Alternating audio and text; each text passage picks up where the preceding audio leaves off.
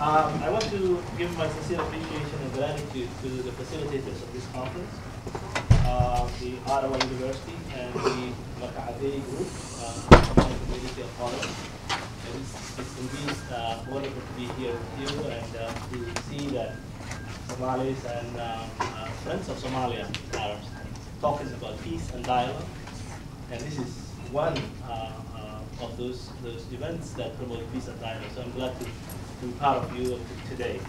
My topic today is not about politics, but it's about the diaspora's involvement in promoting peace and dialogue.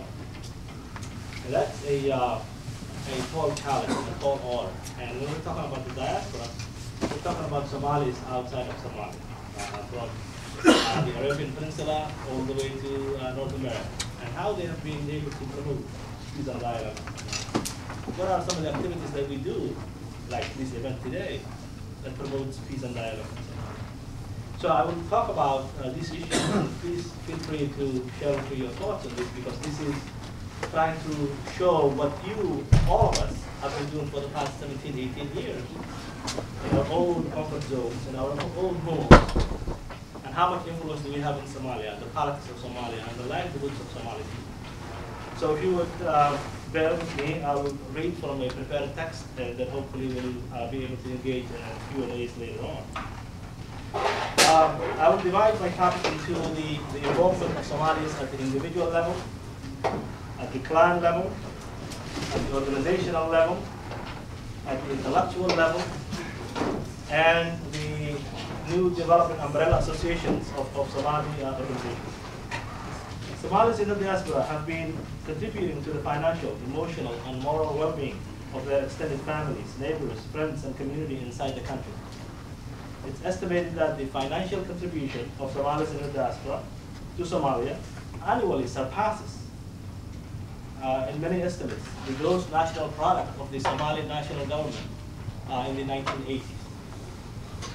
It's estimated that over 25 to 40% of Somali families receive remittances, or hawalas as it's known, from the diaspora communities. The gross dollars remitted annually is estimated between $700 million to $1 billion.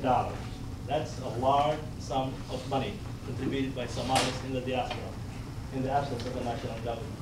And it's commendable. It is commendable. A World Bank study reviewing the implications of Somali diaspora's remittance and financial activities suggests that diaspora financial contributions are a crucial source for providing basic social and human welfare functions in so-called failed situations. This is the World Bank that is acknowledging the contributions of Somali diaspora communities in supporting their families at the individual level.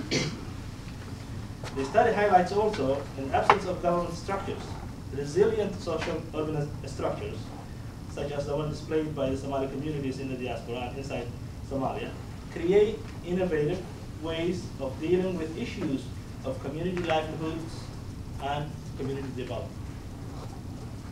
So it's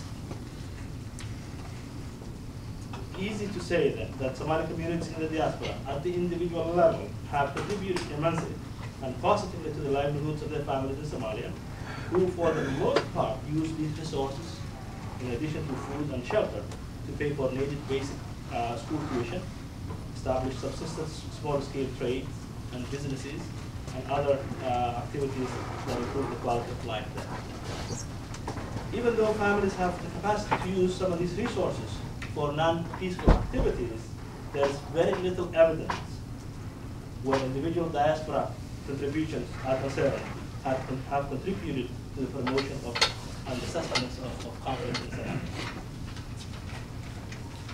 At the clan grouping level, Somalis in the diaspora are not only individuals, but are also clan members, and we will discuss this issue a little bit further here.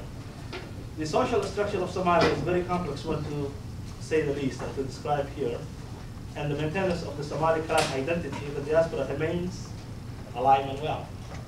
We, after all, are members of clan identities, whether we want to accept or not. As such, many Somalis contribute morally and financially to the immediate and short-term causes of clan community organizations inside and outside the country.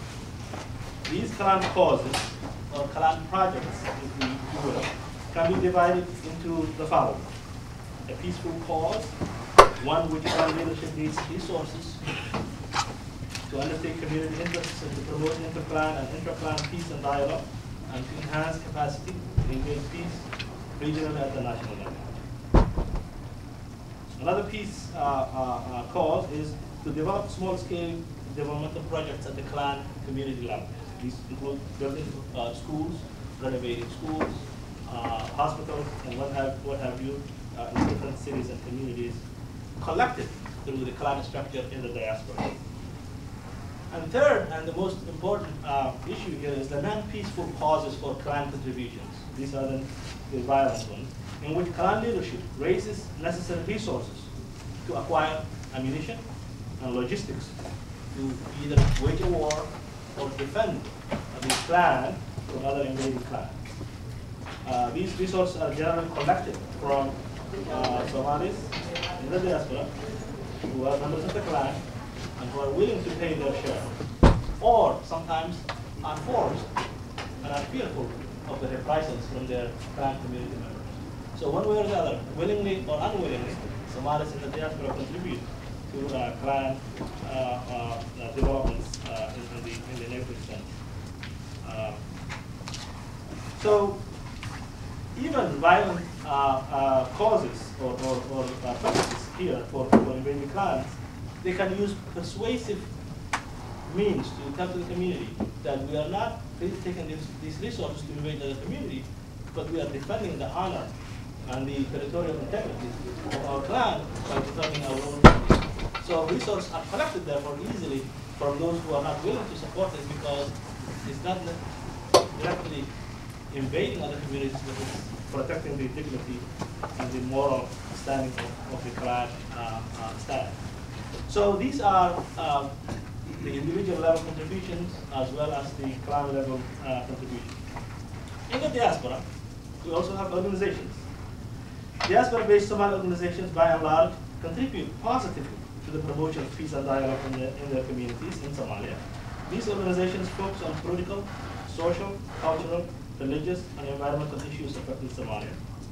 It's commendable to see the crucial role played by diaspora organizations in collecting, maintaining, and promoting important national issues in the absence of